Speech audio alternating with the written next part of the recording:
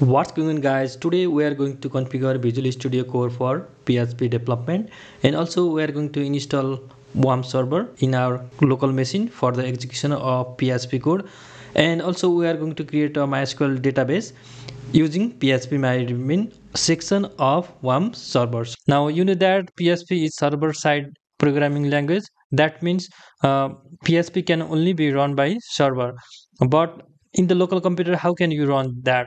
So in local computer, what you can do is you can download one server application, that is WAMP server, and install that, and we are going to execute our PHP code from that WAMP server. So let's install WAMP server, and then again Visual Studio is mandatory. So let's do it. Open up any browser and search WAMP server. It will not work in Mac OS or other operating system. You have to use a XAMPP server, XAMPP, and these two are kind of similar. I'm using WAMP, and actually I like WAMP server better than XAMPP server. So go to wampserver.com and there download that, and go to download, and 32-bit or 64-bit. I'm going to use 64-bit, and here you can click you can download it directly. Click that link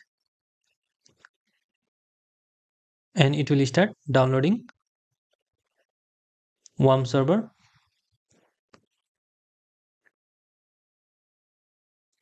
Now save that WAMP server, and it will take some time to download it depending upon your internet speed.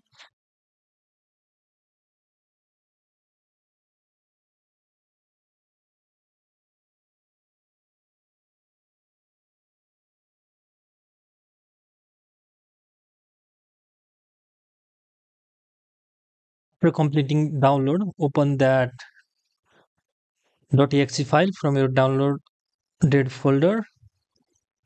Select your language, English. I accept the agreement. Click next. Click next, and where you want to set up your WAMP server, WAMP 64, and then click next.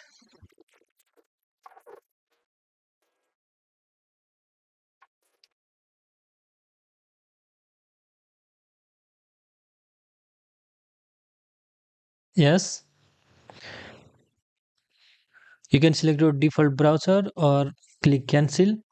Do you want to choose another text editor install in your system? No.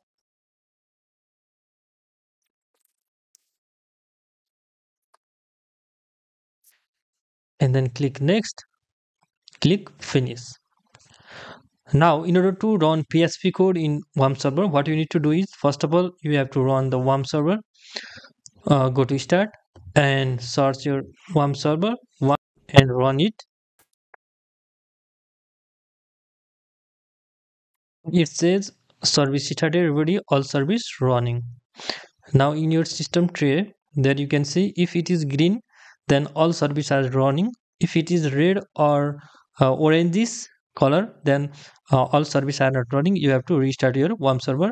Our server is running successfully. Now install VSCode also. So open up any browser and search VSCode, and then go to that first link that appeared in your search engine, and then depending upon your environment or operating system, whatever you are using, download that corresponding Visual Studio Code version. I'm using Windows, so I'm going to install either you can install either user installer or system installer. I'm going to use system installer 64 x64, not ARM version. It will automatically start downloading.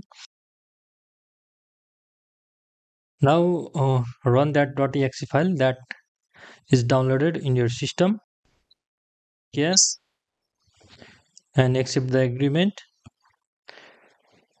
and then click next. Visual Studio Code, next, and by default add to path and register code as an editor for supported file system. That two options are already selected. If you like other option like creating a desktop icon, then you can select that option. I'm not going to do that, and install. After installing, launch, click finish. It will automatically launch VS Code. Now it will ask you a couple of question, or it will ask you to choose the settings. When you install Visual Studio Code for the very first time, you can choose your themes, dark, high contrast, light mode, light modern, dark modern. I'm going to use that one, and it support all our language that you can see, and you can change your settings and sync setting across devices. That means you have to log in through your account and unlock productivity with command palette, and couple of more settings here.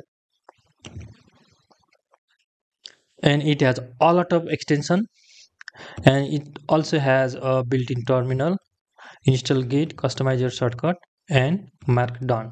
Open up Visual Studio and go to extension and search PHP here. We need to install some IntelliSense for PHP here, PHP debug, PHP. You can install lots of extension from here that are popular. I'm installing a couple of extension here.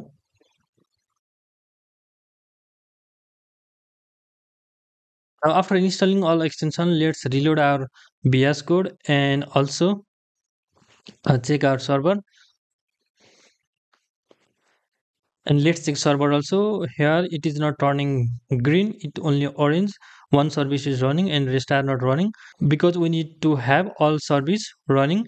So for that we need to check whether what is the problem in our system. Maybe the IIS is running, so open that IIS, and it is definitely running it, so stop that. That is the Microsoft IIS information, Internet Information Service for running ASP.NET codes. Now let's restart WAMP server. Now it is green, that means all services are running. So what we have to do is, first of all, create new file, Control plus N, and save that file. Where do you save that file? Here is the trick part. You have to go to C, and where is save, go to 164, and then you need to save inside www folder, and here hello.php, save that. Now it is displaying error. We can ignore that, and here inside hello.php, let's write some PHP code here, PHP, and close, and here echo hello from PHP from VSCode. Simply save that. And what we need to do is go to browser, and here localhost slash hello.php. There you can see hello from PHP from VSCode. So in this way you can configure VSCode for PHP development. Here we are using WAMP server. That means it is PHP, Apache, and MySQL, and Windows. That means we can also create a database in MySQL. So go to localhost first, and here it is showing this WAMP server. And what you can do is you can go to PHP myadmin. Now here login. The default username is root and password is empty. Simply click login, and from here you can create database like login database, login PHP, and then click create, and table name is login, and number of call is equal to 2. Create like username, and data type is varchar, and you should enter the length also. Password, data type is varchar, and then length is 50, and then click save. And in order to insert some data, go to insert, and here admin, simply click go,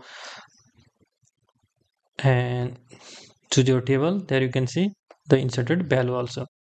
So in this way you can configure Visual Studio Code for the PHP development, and you can use WAMP server for the MySQL database, and to execute the PHP code in your local machine. So that's it. And stay connected with this channel, guys, because we are going to create a lot of tutorial regarding PHP.